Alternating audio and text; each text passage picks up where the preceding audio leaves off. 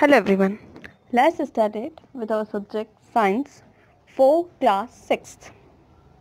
This is our chapter number 3, Fiber to Fabric, and it is our part 4th. Now, in previous video we are talking about some of the processes of making fabric from the fiber. Now in this portion we are going to discuss about how we dye an yarn. So for this a processing is made. So for once the yarns are ready, once the process of making fiber into yarn completed and yarn are ready, then we dye them with different colors according to our need. So we just take a bucket and pour a color, our desired color, and dip a yarn into them.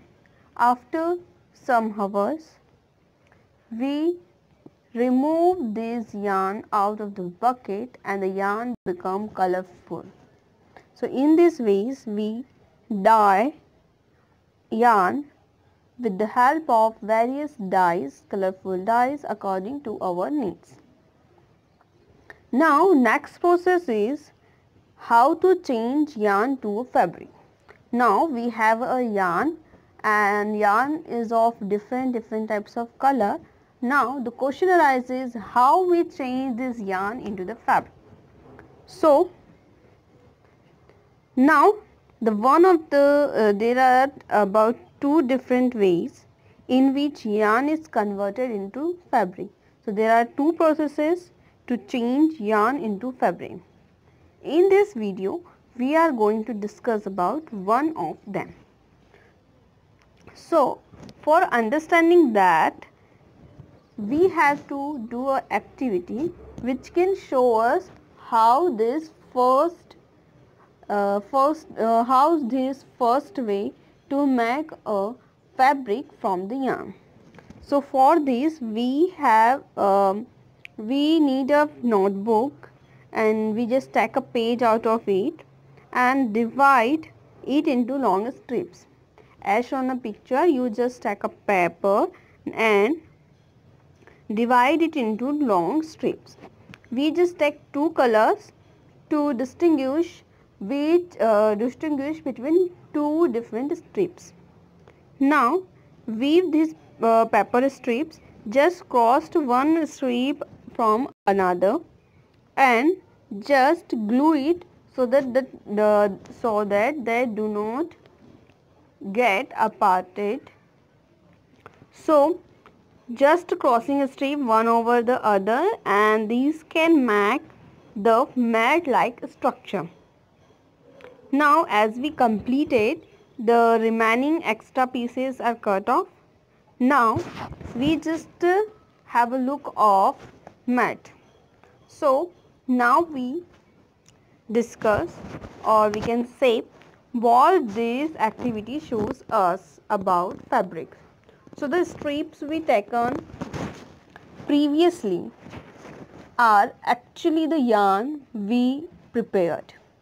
So as we weave the strips like such, we weave the yarn. Now after woven together, the yarn is woven together to make a piece of fabric. As we see in the last, we get product as a piece of mat structure. This piece of mat structure is actually how fabric looks when it's completed. So we do this work from hands, so we take lots of time. So for making this process very efficient and fast, we just use various types of machines, and these machines are called looms. So for making the process fast and efficient, we use machines, and these machines are called looms. Now there is two ways to operating looms, either with the help of hand, so it is called hand loom, or with the help of electricity or any power station, this is called power loom. So looms are two types, hand loom and power loom, and our first way to change yarn to fabric is weaving. Okay, bye. Thank you.